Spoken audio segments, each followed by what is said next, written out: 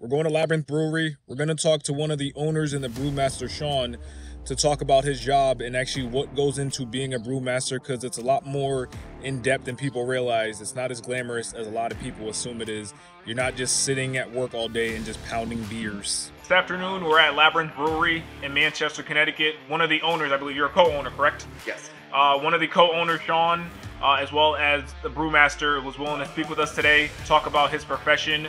So I've always been curious necessarily what an actual brewmaster is, what distinguishes someone from being just called a brewmaster versus a head brewer. You know, I would say, you know, regards to brewmaster, it's not a name I typically give myself, and I think you'd get that same answer from a lot of people that own, run, brew, and so forth.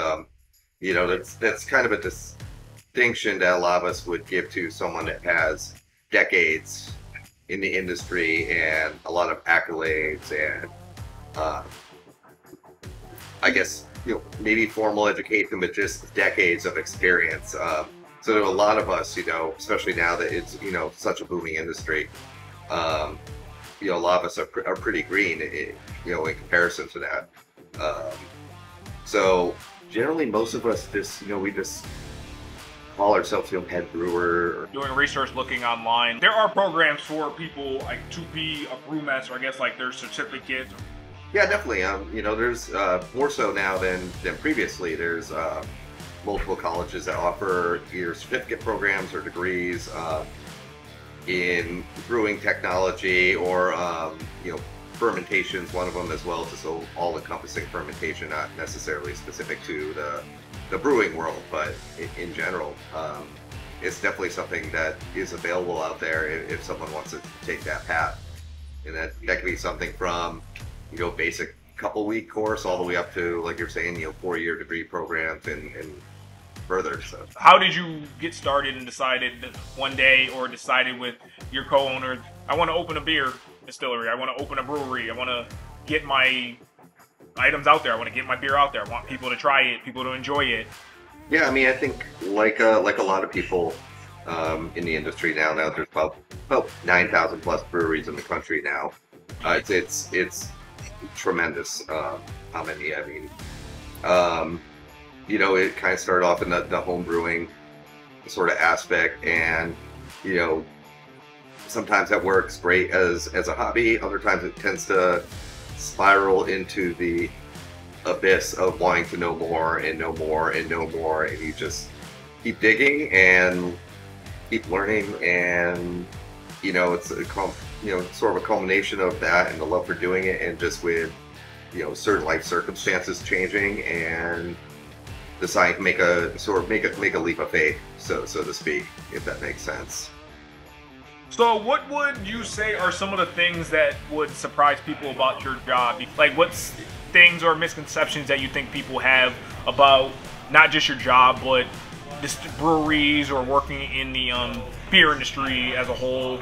You know, I think that the largest misconception is that we're just back there brewing beer, drinking beers, having a good time. Yeah, I'm sure people just assume you're drinking. You're just downing beer all day long. Yeah, you know, in reality, that's maybe, you know, we don't drink any beer when we're working because it's dangerous back there. There's a lot of things that could really seriously injure a human, so there's safety concerns. And then, you know, the actual sort of brewing of the beer is such a small part of the job. It's really, you know, 80% cleaning and sanitizing and just making sure that aspect is on point, which is, you know, you can brew the best beer you want, but if you put in something that is dirty or unsanitized, it's not going to come out too well in the end. So that's probably most of what we do back there. How do you guys come up with new beers that you ultimately decide to test and then take to market? Every place is a little different in regards to that. You know, we have a couple different ways that we do that now, really depending on sort of our comfort level of the style or the type of beer. But, you know, usually we'll think of a type of beer that we want to brew, you know, style, the parameters that we're looking for, the general profile, and you know, we'll be pretty confident in it maybe and go onto our larger system right from the get-go, and at this point kind of invest in the marketing aspect and go from there. Sometimes we'll be in more of an experimental phase where we want to try a few things, tweak it a little bit before investing in that larger system. When we basically have a smaller pilot batch system where it's about 1/7 of what we typically do, and we brew it on that system. We'll put it on tap.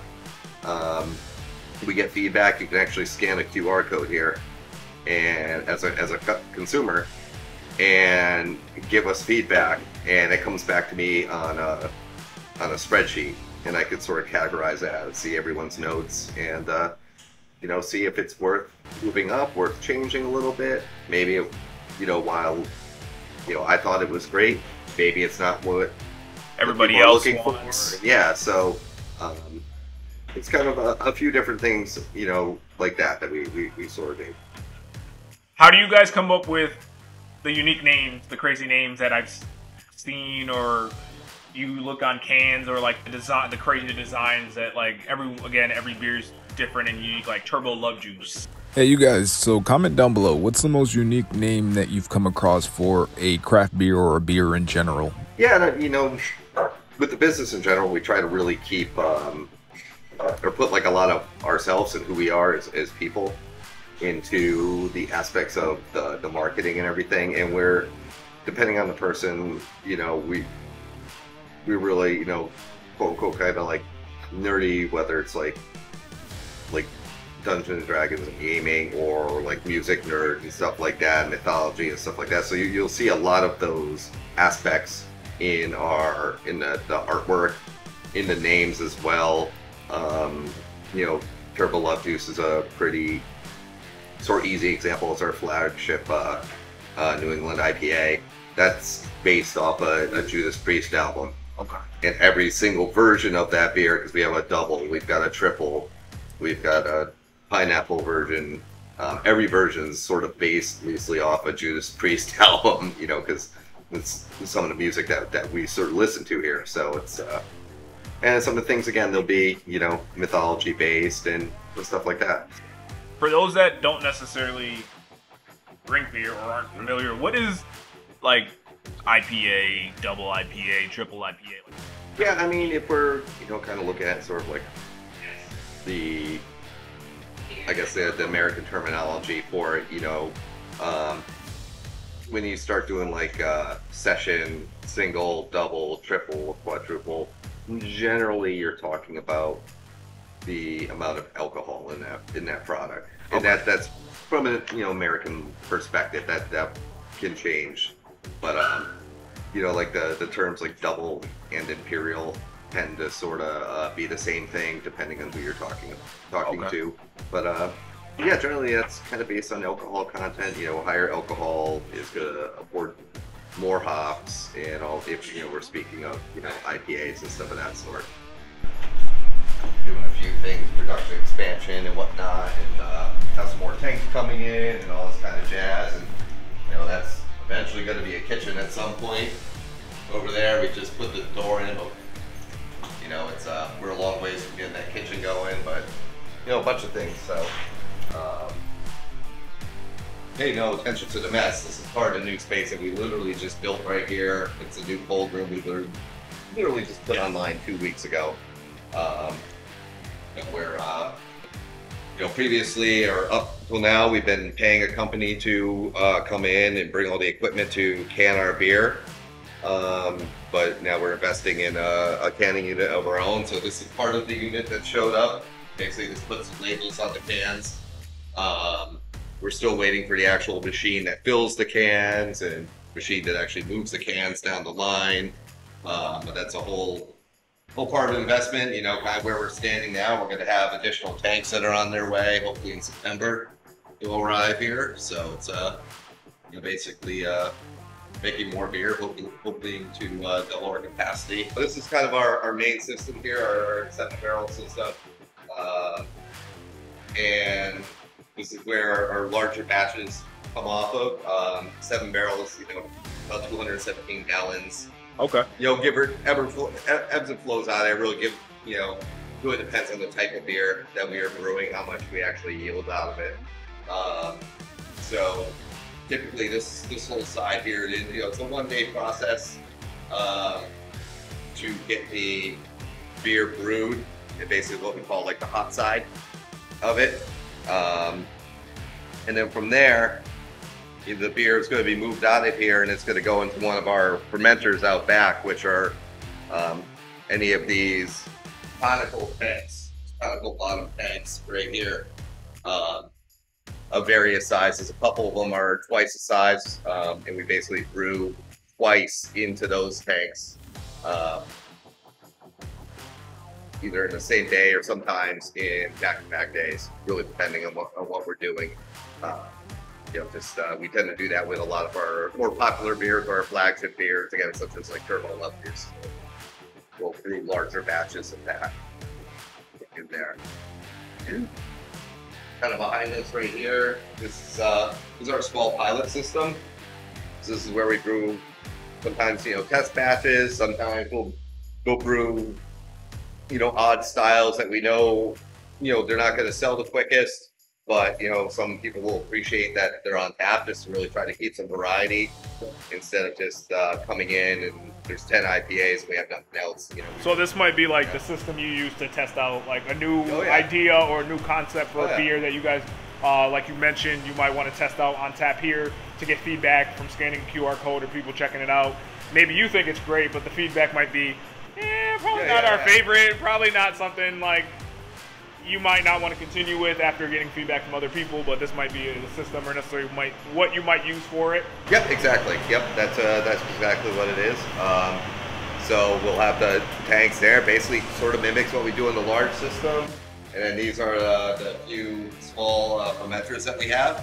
We're going to have, working product in there in some sort of state of flux right there, depending. So, and then, a lot of these will end up on tap. Some of them never even see the light of day, because we want to change them or we're particularly happy with them or whatnot. And you probably less about dumping something this size and dumping something this size. So yeah, a lot. Yeah. About 3 times the size, so it makes a lot more sense. Yeah. So this is we get about 31 gallons of actual product out of here by the time it's done. And, here we're going to, by the time it's actually going on tap, maybe 200 gallons of actually sellable product. Pretty small facility in general. And, again, we're kind of in the sort of state of flux as we, are expanding and figuring out where we're going to put everything now. And, we used to only go, this was our wall right here. And we had a double door right here that door went out in this way into our entrance. We started construction at the beginning of March to expand back this way, give us more tank space. When did you guys open? Was it 2000? 2018. Oh, it was 18. Okay, I thought it was 2017. Okay. No, we wanted to. Okay. It didn't work out. So August 2018 we opened up. So we'll be 4 years. Oh, 4 years, literally in about a month. Yep. Yeah. Do you have, or what would be your feedback for people interested in working in the brewing industry, people that, because Connecticut has, I'm not even sure, I lost count after a while, of how many different breweries are actually in Connecticut. It's got to be well over 100, I believe, or? We're over 120 now, yeah, over 120 total. Advice that I would give, I think generally anyone could really get into it if you have, problem solving skills, willingness to work hard. Would I want to get into it right now, personally, again? Probably not as much, given how many breweries are in the state and sort of the flux of the service industry right now. It's a difficult time. Yes. But it really can be done. We had no brewery experience at all, none. It's just homebrew experience. We also, none of us really came from any great financial situation. We just worked our butts off, put together a good business plan, sought out some humans that sort of believed in us and went from there. So it can be done. It's a lot of work. As always, thank you for watching. Make sure to subscribe and throw out suggestions for jobs you'd like me to check out.